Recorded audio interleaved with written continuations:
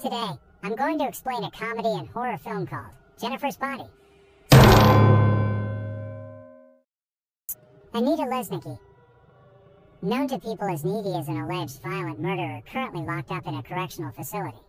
Needy is known for her alleged crimes and receives hundreds of letters every day from people cursing her to hell or begging her to accept Jesus Christ into her heart. Innocent or not, the scars on her body tell a different story. After kicking a doctor on the chest at the cafeteria, Needy is sent to solitary confinement. She wasn't always like this. Believe it or not, there was a time when she was considered normal. Enclosed in darkness, Needy thinks about the past several months. She came from Devil's Kettle, Minnesota. The town is named after a local waterfall. The thing is, nobody knows where the water goes. One time, a group of scientists dropped a bucket of red balls into the whirlpool, but nothing ever resurfaced. Here, in this little town where almost nothing interesting ever happens, is where it all went down. Needy is living a relatively normal teenage life. Even though she's considered as the local dork, she has a boyfriend named Chip, and is best friends with the hottest girl in school, Jennifer Check. Jen and Needy were playmates when they were young, and they've been inseparable ever since.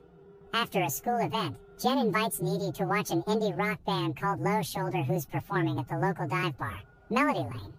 Later that night, Needy hangs out with Chip in her bedroom as she chooses an outfit for the rock show. Chip feels weirded out by their friendship and accuses her of doing anything that Jen tells her to do. She defends this, but deep down inside her, she knows this isn't entirely true. She tries to change the topic and makes out with her boyfriend on the bed, but they're interrupted as Jen arrives. Jen teases Chip for being jealous because he wasn't invited as she and Needy get into her car. They arrive at Melody Lane, which is more of a bar instead of a club. The bar is full for the night, and they see some of their schoolmates, the foreign exchange student, Ahmet, and Craig, from the football team, whom Jen turns down. At the counter, they're approached by officer in training, Roman, a guy with who Jen has been having an on and off affair, but she turns him down too. Jen turns Needy's attention to the band as they're setting up on the stage. She drags her nerdy best friend and introduces themselves to the lead singer, Nikolai Wolf. Jen flirts with Nikolai and offers to buy him a drink, which he happily accepts. As Jen goes to get some drinks, Needy stays behind and overhears the conversation between Nikolai and their bassist, Dirk. Nikolai thinks that Jen is the one, telling his friend that she's definitely a virgin, a girl who likes to put it out but never puts it in. Needy confronts Nikolai and tells him that he's a sleazy creep. She goes to Jen and tells her that Nikolai only wants her because he thinks she's a virgin. Jen thinks this is crazy because she isn't even a backdoor virgin anymore, thanks to Roman. Just then, the band starts playing and they watch and listen as they open with their first song. Jen is hopeless and feels giddy about the lead singer, despite the remarks, and holds Needy's hand. Needy feels happy seeing her friend happy, but she lets go of her hand, feeling insecure and thinking that she'll never match up to her pretty and popular best friend. At the corner of her eye, Needy spots a fire starting near the stage. The curtains instantly catch fire and spread across the ceiling, bringing down some of the decorations. The band stops playing as the whole bar quickly goes up in flames. A stampede occurs as Needy and Jen stand in the room, hearing the cracking of bones.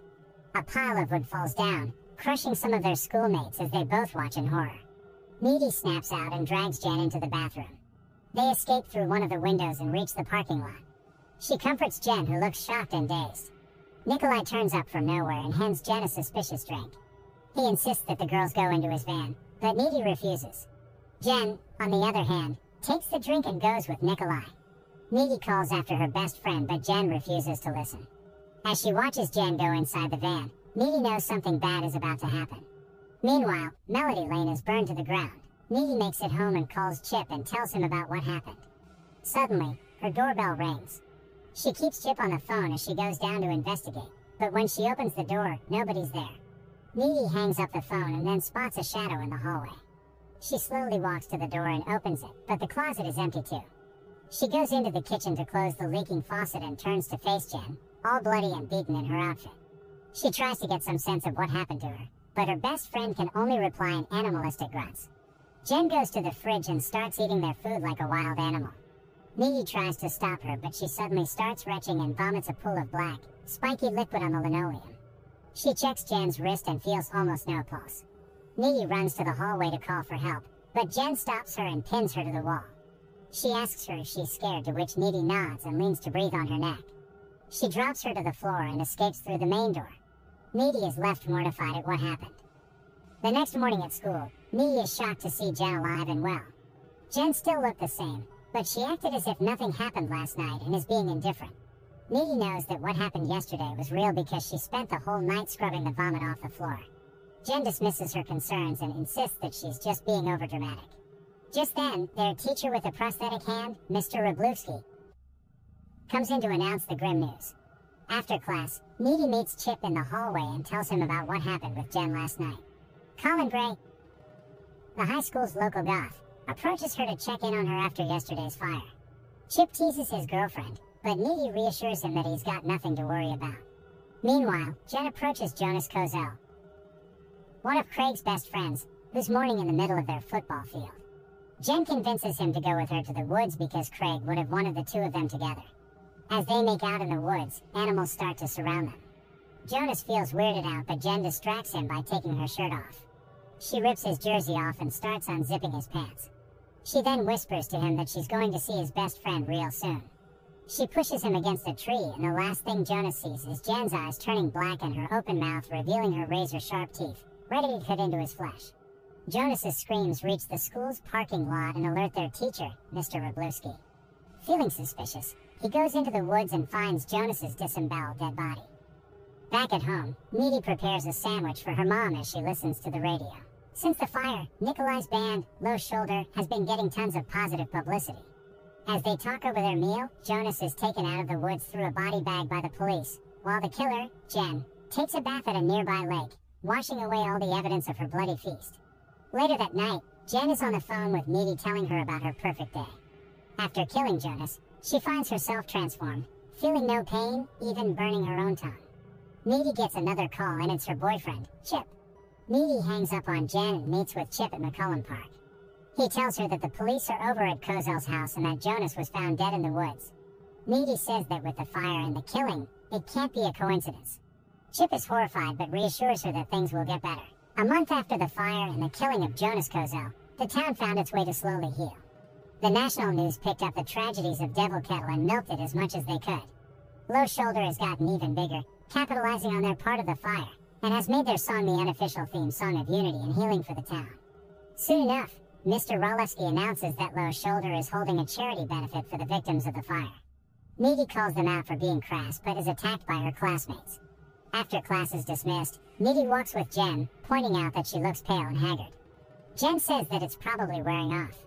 Before Needy could ask further, their conversation is interrupted by Colin, who asks Jen out on a date. Jen turns him down initially, but Needy insists that he's a cool guy. Suddenly, Jen gets an idea. She calls him back and tells him to meet at her house and watch a movie. Chip joins them in the hallway and feels weird that Colin is talking to his girlfriend again, but Needy tells him that he was only asking Jen out on a date. Later that night, Needy hangs out with Chip in his bedroom. They start making out and undressing each other. On the other side of town, Colin drives up to an empty neighborhood. He stops at the address that Jen gave him and enters the unfinished house through the back. He explores around the house, looking for Jen, and finally finds her in a room filled with candles. She takes off her jacket and they start making out. The sight of rats stops Colin, but she lures him back and takes off his pants. Suddenly, Jen's eyes turn dark as approaches a terrified Colin. She breaks his bones and pins him down on the floor and starts to devour his soul. Meanwhile, Chip and Needy are making love when she spots the leaking blood on the ceiling and sees Jonas dead in the room together with a demonic Jen. She gasps in horror until Chip stops, concerned for his girlfriend. Back at the house, Colin is dead with his intestines out as Jen eats the rest of his insides. Needy runs out of Chip's house and drives her way home crying. She almost runs over Jen on the highway, but she swerves to the right just in time. When she stops, she looks around for Jen, but she's nowhere to be found. Something jumps on her windshield, cracking the glass, and it's her best friend. Needy screams as Jen gets off her car and she drives the other way home. Needy reaches her house and screams for her mom. Finding herself alone, she sobs in the living room. She thinks about Jen and blames herself for letting her into the van. She gets up and goes into her bedroom and screams when she finds Jen laying next to her. Jen calms her down and begins kissing her. Feeling confused, Needy kisses her back, and the two make out briefly on her bed. Needy stops and freaks out, feeling more complicated than ever. She threatens to call the police, but Jen reminds her that she has the cops in her back pocket. Jen then tells her about what really happened to her that night of the fire. After she got into the truck, the guys drove her to the falls. She saw all the occult and supernatural books in their van, and thinking that they're sexual offenders, she insists that she's a virgin, so they should let her go and get someone else who's more experienced. Unbeknownst to her, this is what they guys exactly need. When they reached the falls, Jen tried to escape, but it's really dark, so Nikolai caught her immediately. The guys carried her near the falls and tied her up as they prepared for the ritual. Dirk handed Nikolai a piece of paper and a knife. They then started the ritual. It turned out, they're sacrificing a virgin to the devil so that the devil in turn can grant them fame and success as a band. Jen begs for her life, but the guys' minds are set. Nikolai held up the knife and stabbed her multiple times before tossing the knife into the waterfall hole. Back at Needy's room, Jen finishes telling the story. She tells Needy that the stab should have killed her, but they didn't. Jen made her way back to Needy, feeling hungry for blood, but she didn't have it in her to kill her friend. On her way home, Jen approaches Ahmet, who's just leaving the scene of the fire, and makes him her first victim. Jen tells a shocked Needy that when she's eaten in full, she's unkillable. She can now withstand virtually any injury without pain and heal instantly. Needy brings up their encounter in her car, but Jen quickly dismisses it. She then demands Jen to leave, and she does so by jumping through Needy's second-floor bedroom window. Needy attends Colin's burial the next morning. She has to stop Jen in any way she can. She starts researching about demons in the occult, and a way to stop her friend from killing any more boys. Chip meets up with her at school and brings up the school dance. She tells him that they shouldn't go to the dance at all, but he's really more concerned about behavior. They go to a quieter place, and Needy finally tells Chip the truth about Jen. It turns out that Nikolai made a mistake when they sacrificed Jen because she wasn't a complete virgin anymore since junior high. According to Needy's research, if the human sacrifice is impure, the result may still be attained, but the demon will remain in the host's body, who will continue to feed its thirst for blood. Chip refuses to believe her, which prompts Needy to break up with him. As the whole school prepares for the dance, Needy worries about Jen's next victim. At Chip's house, his mother gives him a can of pepper spray, which he takes hesitantly. Meanwhile, Jen is wearing down, her hair is falling out, and her skin is breaking out. She needs to take her next victim soon. Needy arrives at the dance and keeps an eye out for Jen. Meanwhile, Chip is walking through the park to get to school when he's stopped by Jen. She lures him to the trees, saying that she wants to talk about Needy. She then lies to Chip, telling him that the reason Needy was so broken up over Colin's death was because they were hooking up on a semi-regular basis. Jen starts flirting with Chip, lying to him that she's liked him all along, and then starts kissing him. They start making out under the trees until Chip suggests they go somewhere else. Back at school, Needy watches in anger as she watches Low Shoulder open with their song. Suddenly, she realizes why Jen hasn't appeared all night. She's after Chip. Needy runs over to Chip's house and learns that he left 20 minutes ago. She then runs to the park, knowing he would have gone through there.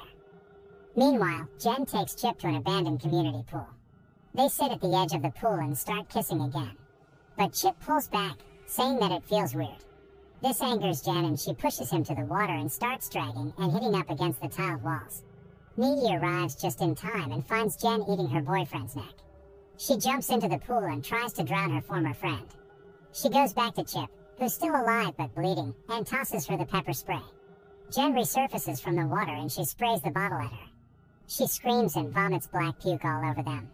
Jen starts levitating and steps outside the pool. Needy and Chip get out of the pool. Needy finally confronts Jen, telling her that she was never a good friend.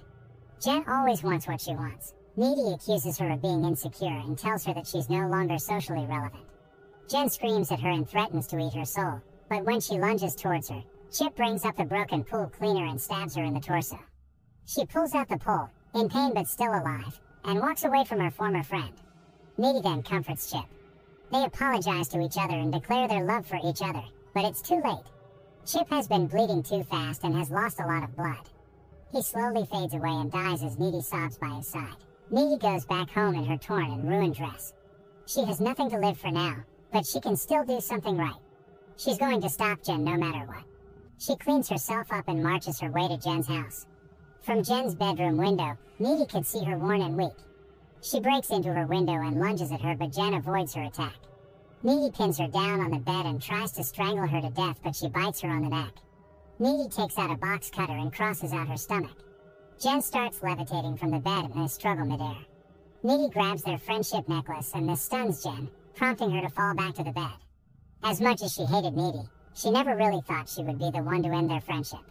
Needy falls back to the bed and stabs the box cutter deep into her heart. She watches as Jen takes her final breath, taking in the fact that she had just killed her former best friend. Suddenly, the lights turn on and Jen's mom runs into the room, cradling her dead daughter. At the correctional facility, Needy is still in solitary confinement and everything is going according to plan. She's not the same Needy anymore because when you get bitten by a demon and you live, you absorb some of the demon's abilities. She lands down from her meditation and breaks down the facility's walls and escapes by tearing the fence. As she walks down the road, she notices a small creek nearby full of red balls and takes the knife that Nikolai used to stab Jen. It seems like everything at Devil's Kettle eventually resurfaces. As morning breaks, she flags down a car and hitches a ride towards the east in Madison. She tells the driver she's following this rock band because it's going to be their last show tonight. Later on, the police find all the members of Low Shoulder dead in their hotel room. Subscribe to watch more videos like this. Turn on notifications. And leave a like, it really helps the channel out. Thank you for watching.